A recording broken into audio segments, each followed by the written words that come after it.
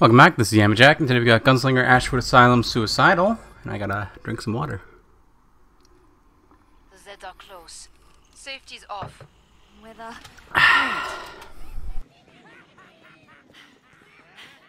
Good water, man. It's good water. I love water. Something fun. Sometimes I wonder, you know? Sometimes I wonder. But what? Like all kinds of things. It's Saturday today. I didn't put the Serenity SMP video up on Friday. You know, time got away from me a little bit this past week. I don't know. I don't know why. I mean, nothing happened, you know. I didn't have the time to get the editing done and get it up.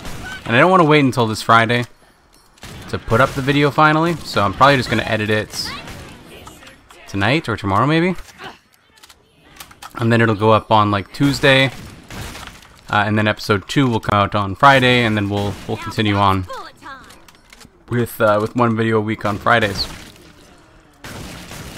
and hopefully that's fine. We'll find out. But it's time for a video to go up on Serenity, you know. I'm not sure if any of the other creators have put up any videos yet. You know, once somebody does, there'll kind of be a domino effect, you know. But I want to put up some video. We've had some people streaming on the server, but I don't know if we've had any videos. So I want to do something about that at least, you know. Just do something. So Wednesday I'll probably put up the other video. I don't want to put it up like tomorrow, because then Monday the single player video comes out, and I don't want to do it Monday because, you know, Monday the single player series comes out, and then Tuesday again, Monday the single player series comes out. So Wednesday is kind of the best day to do it. That gives me a day between the single player and the new multiplayer series.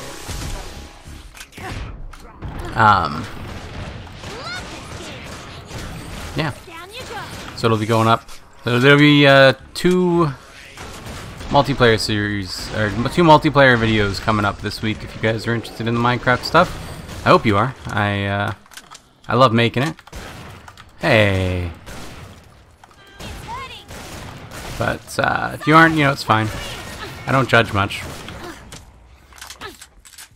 Not much. Only a little bit, you know.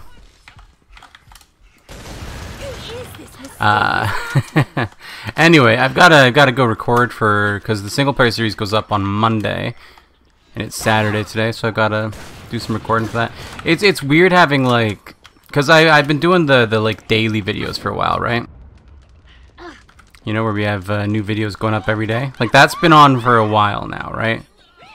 I don't really come down here. I mean, I don't like going underground in this area because it's like death, but I don't really come down here for good reason.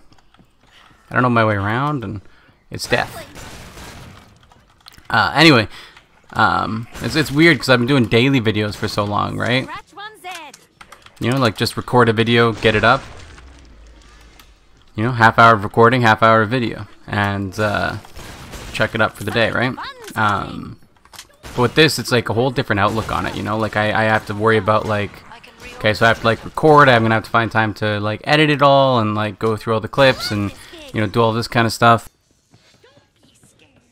It's time-consuming process, and it's strange having to like think about it in a different light, you know, because right now I'm like, yeah, I still have time to get it done, but I'm gonna have to like get on that and like, you know, make it happen.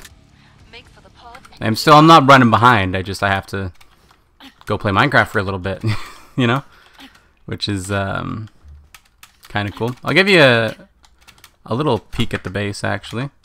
No, I don't have Minecraft open. I thought I did, but I do not have Minecraft open right now. It's okay. It's coming along though. I'm liking it. We're gonna be getting started on the Nether hub this Monday. This coming Monday, we'll be getting started on the Nether hub. We desperately need one. We moved bases. We set up a little like starter shack, and then we moved over to a more permanent location. And we have to move over like all the villagers and all this kind of stuff, so I want to have a Nether hub to get started on that. So we'll be getting started on something of another hub. I don't know what design I'm going to go for yet. I don't want to talk about it too much because like I'm just going to be repeating myself when I go record the start of the episode later.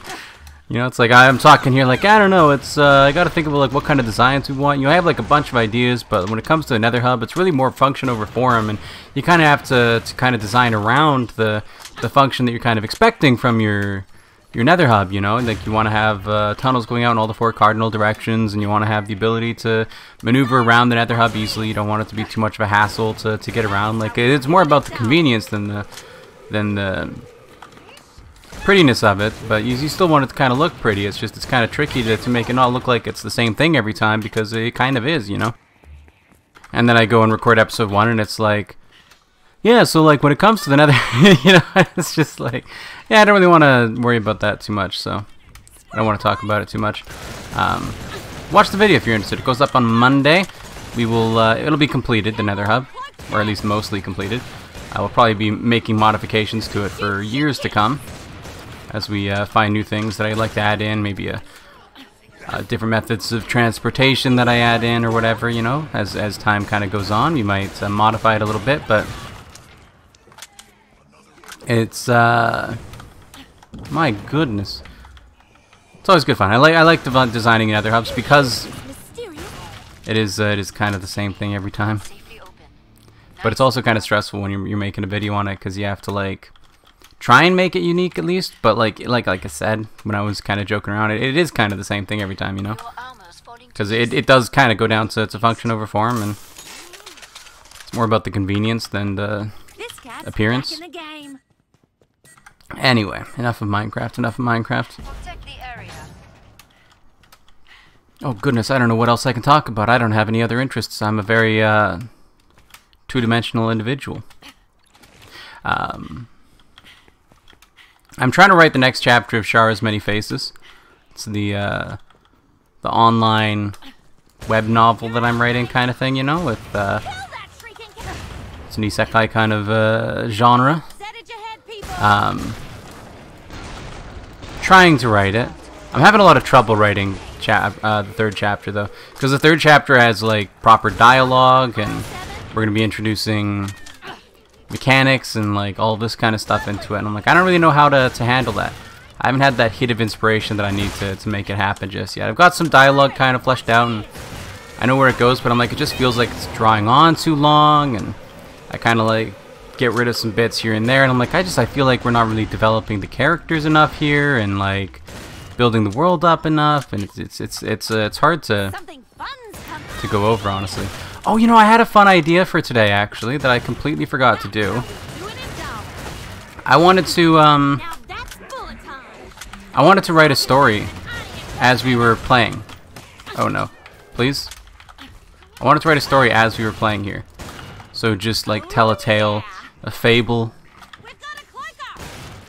make one up on the go. I was thinking about it last night. I like doing that kind of stuff on occasion, just as a I have a sudden fear of this corridor. It's just over, like, all of a sudden, just like, yeah, no, I don't really want to go down that way anymore.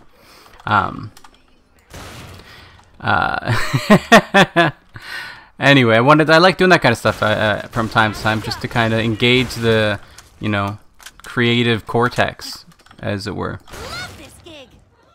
Keep the brain kind of working and being utilized creatively. I think it's a valuable thing to do if you have any desire to do anything creative with your life, is to do creative things. And so last night I was kind of laying in bed, and I'm like, you know what? I think it's time for another make up a story as we go. So I think that's what we'll do for the rest of this episode. I'm gonna tell you a tale. Have you checked your ammo? I haven't thought about what the tale will be about. I haven't thought about what the genre is gonna be. I haven't thought about character names. I haven't thought about setting or the world or anything like that. I thought, you know what? It'd be fun to just hop on and just wing it and try and tell a story. So, I'm gonna try, okay? And it might not go well, I don't know. I can do this when I'm thinking to myself. No problem. I have to drink.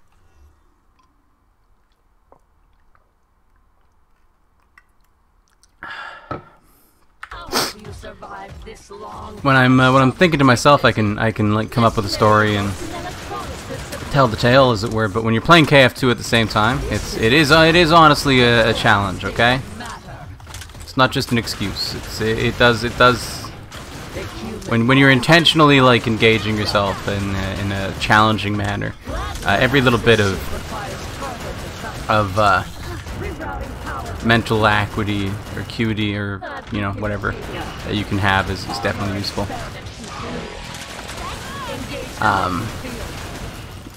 So I'm trying to think of just a basic plot here.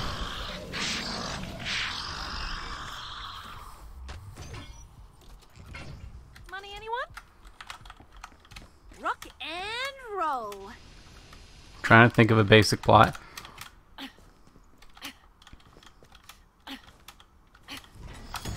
Oi, keep it down in there! The guard yelled at Laura as she cowered in the corner of the cell she was thrown into just prior that week. She wasn't sure why she'd been locked up. Some men came and attacked her on the side of the street. I don't like it. I'm not feeling it. I'm not feeling it. I was thinking we go for like jailbreak kind of thing, but I'm not feeling it. I was trying to tell it. I'm like, I don't know where I go from here. It's gone. It's gone. Okay, I'm not in a creative mood then. We'll leave it. Don't force it when it's not happening, But I have been having some writer's block with Char's Many Faces. The mission is underway. Lock and load. I have been having a bit of writer's block for sure. Just it's the first time I'm writing like dialogue in a while, and just trying to get it so that it works nice. I can kind of come up with the flow of things, but putting it into words and on paper, and well, not really on paper, but like making it seem nice is difficult.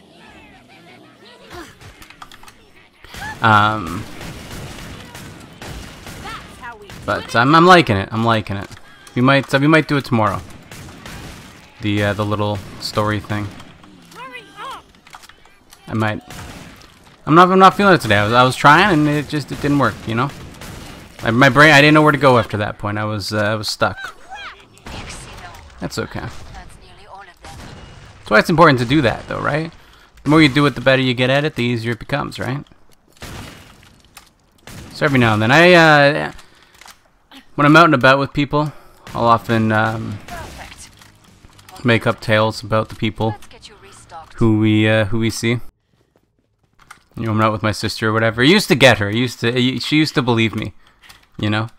It's kind of started out as me joking around, just trying to like see if I could make her like believe that I knew this random person that I saw on the street. I'd be like, "Oh, hey, there's like Jeff," and she'd be like, "Really? You know that guy?" I'm like, "Yeah, we went to school together. He works at I believe it was the McDonald's down on Example Street." She's like, "Oh, really? How old is he?" I'm like, "Oh, he's 22." And just kind of like come up with a story about him, and it's like, yeah, well, his mother was kind of always pretty distant with him when he was growing up. He didn't really have a parental figure. His father had left when they were young. He didn't really have a good relationship with him either, and with the mother kind of not really being too big a part, he kind of had to work for himself and do all of his own chores and get a job to pay for food and his phone and school supplies and all this kind of stuff. And she used to believe me when I would go on these rants about people I knew on the street. And I didn't let it go on for too long. Like at a certain point you're like, nah, I'm just point you're like, I've never seen that guy in my life. But nowadays it's like, no, I actually know this person. It's like, yeah, okay. It's like, no, like we went to school together. Sure you did. Like, it's the boy who cried wolf, right? If you tell too many lies, nobody will believe you. It's okay. It's okay. But it's nice kind of coming up with those backstories and ideas and thoughts and just kind of being creative every now and then. But I can't come up with a story. I wanted to do it.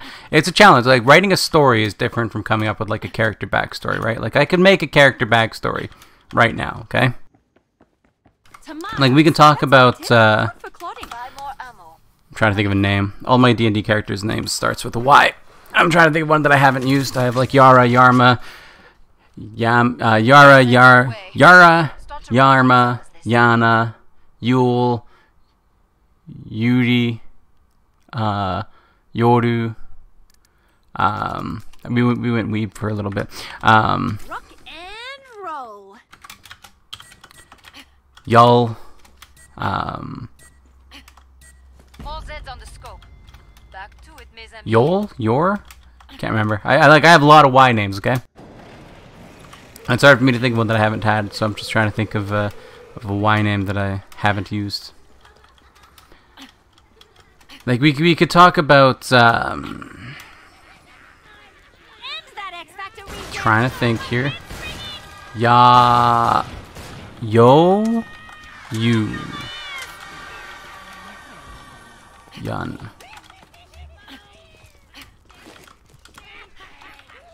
Yof.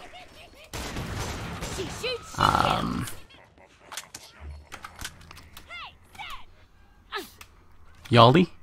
Yeah, Yali. Okay, but I could come up with a character named Yali, okay?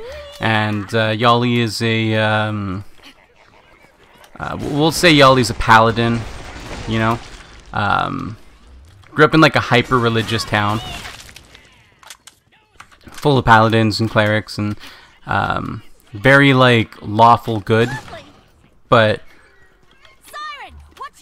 his idea of lawful is not necessarily the same as other idea. He sticks to the so I guess maybe, well, no, he'd be lawful good, but the laws that he cares about and the structure that he cares about are the ones that were taught to him by his church, not necessarily the ones that he goes elsewhere. He has a firm belief that his church and his beliefs and his values are the correct ones, and the world needs to be fixed.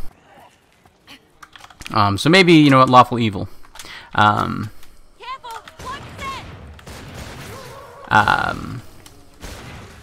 He was indoctrinated into the order at a fairly young age, as all of the children in the town of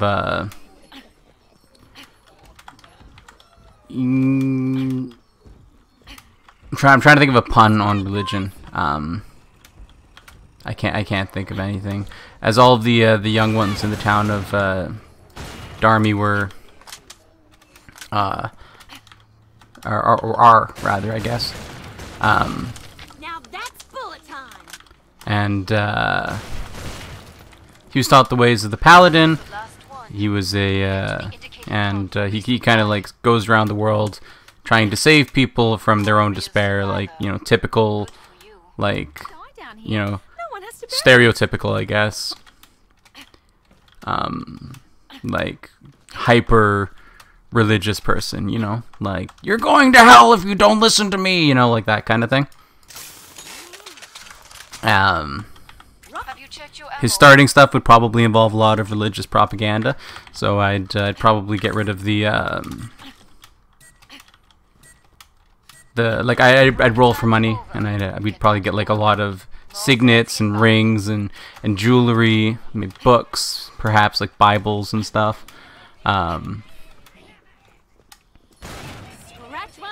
He'd be a yeah, like I can come up with that kind of, like, you know, backstory for a person, but like putting it into a tale and like trying to be like, you know, Yoli was raised back in the town of Darmy, you know, and trying to like tell the story as though we're thinking, like, it's a very different thing trying to think up the entire thing and then like kind of explain it in a way that makes sense and like kind of tell the story, you know. It's a very different thing. It's much harder. But I do love coming up with character backstories. I like Yoli, actually. Yoli sounds like fun. I'd totally play Yoli. That hyper religious, you know, like religious fanatic who goes around forcing their beliefs on other people. It sounds like a fun thing to play. You know what? It's not a shot at religion. Okay, it's not like people are really doing that in real life. Like, it's not like I'm modeling this after, you know, all Christians or anything like that. It's just that I think it'd be fun to play that. I think it'd be a lot of fun. Just like going to a bar or something, and talking to the barkeep. Be like, excuse me, I don't see any. What would the god be? I don't know. Sure, Dharmi. Dharmi's the god. We just made a god. Woo. I don't see any Dharmi insignias around here. Are you aware that you're committing a heinous sin? Like, who the hell is Dharmi? Dharmi! Yeah, I got that. Who is Dharmi? Country bumpkins. And he just pulls out like one of the billions of like papers that have the Dharmi like insignias drawn on it, and he just puts it down on the bar, and he says, "Next time I come, I want to see these everywhere." And he just storms out. Doesn't pay for the drink that he got. He just storms out.